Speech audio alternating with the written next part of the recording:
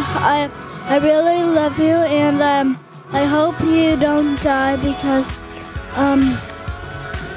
I love you until you die, and I'll be there when you die too. Mom and Dad, I love you. So since Kailee cut me off from giving my best man speech, I'd have to start here and say, Mark is an odd guy, just like me. That's why we get along so well. So when he first introduced me to Kailee, I thought, wow, this girl's way out of your league, Mark. What did you do?